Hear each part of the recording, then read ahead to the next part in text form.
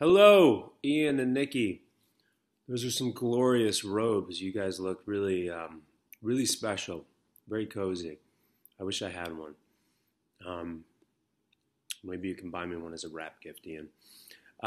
So to answer your question, why am I voting this election?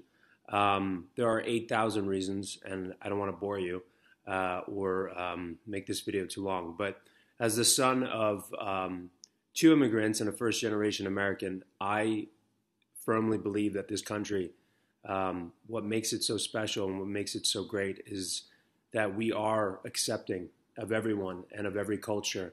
And this country was built on that foundation. And I want to elect a president that believes in that.